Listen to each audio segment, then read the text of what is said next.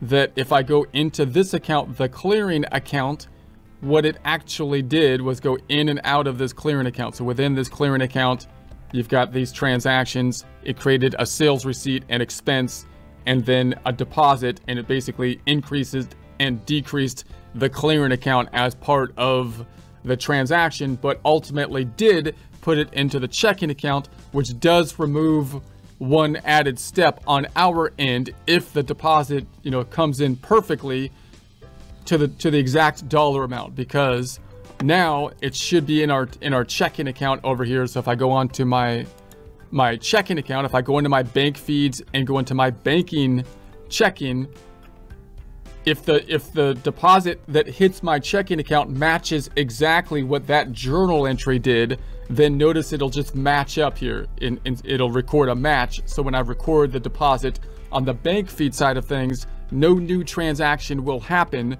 It's just basically helping with the bank reconciliation. We're just saying, okay, we found that it matches out to the deposit that was put in there by the journal entry process that was done through the bank feed Shopify app connection.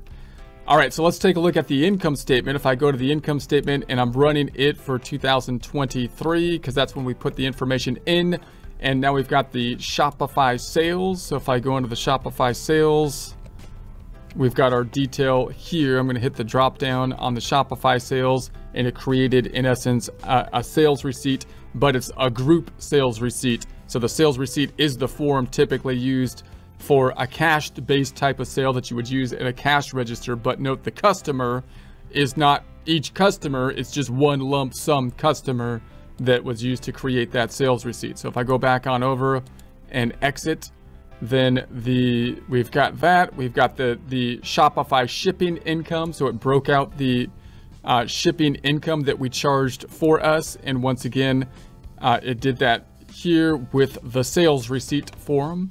Going back on over and exit. So instead of just having a journal entry, it did kind of a similar thing we did with a journal entry with the sales receipt. It's got the Shopify selling fees, which it did put under the categorization of cost of goods sold. So if I go into the selling fees and hit the drop down here, now we've got the selling fees that it broke out individually per that data that we saw that's pulling in for all the different sales transactions that happen. Let's X out of that.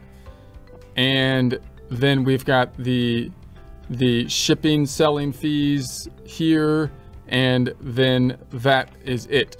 Now, if I go back on over to the first tab and we go to our app transactions, notice we were in the for review, then we added it. So now it's in the reviewed section, and you can see kind of the detail, which will link to what it did here as well. So I can go into this one. This is the sales receipt that it generated. You can see what it built. It built a sales receipt, which is typically the form used for a cash-based sales at like a cash register situation that we just saw.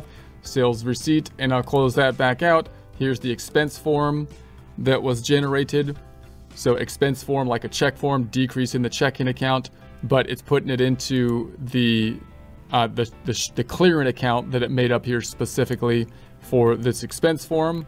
So we have those items, and then we've got the deposit form, which is of course the form typically used to increase the checking account. So we made the deposit here, not with the bank feeds, but with the integration of the app.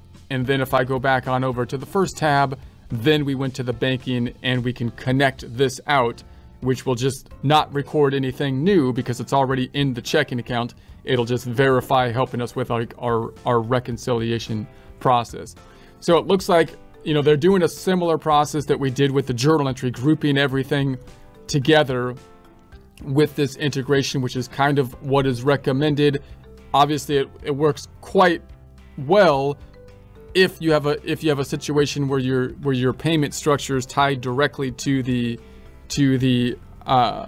Shopify store. In this case, that the other payment processors, just like we saw with the journal entry methods, will add another wrinkle into the system that we'll have to deal with. You hope possibly you can kind of work around with that system. They've recorded the transactions not with like a normal journal entry, but rather they used the forms, like the deposit forms, expense forms, and sales receipt forms, but they made group deposit forms, sales form, right, that are combining sales together. So the general concept is much the same we saw with the journal entry method. So now the general idea then would be, with the methods that you want to use, would be, do you want to just do the simple method where you integrate the bank account? Do you want to then use a journal entry method, which has a lot of manual work to it, of course? Do you want to use an integration, possibly the QuickBooks integration here, which is still a new type of integration, but it does look like they're trying to do, in essence, what a lot of people recommend for the best practices of the third-party app integrations or applications, like an A2X type of system. But even as you're doing these integrations, you've got to think about what's actually happening, which is similar to what we did with the journal entry. It's pulling in the information in a summary kind of format. It's not pulling in all of the information in terms of every sales type of transaction. And you would think that the QuickBooks system here looks to be set up the way the QuickBooks system is set up for the particular apps that Shopify, Amazon, and eBay. And it's trying to make it as simple as possible, which means you might have less options than maybe you would have with a third-party integration.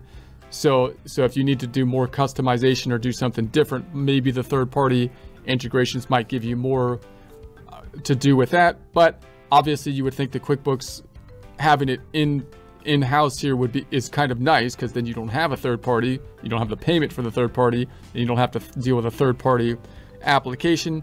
So we'll have to see what QuickBooks does with it going forward. But there would be a similar process if you used a third-party app. Usually, most people recommend an app that does kind of a similar thing, as we saw here, pulling the information in like a group format, basically making a journal entry format and using a clearing account system, as we saw with the manual method.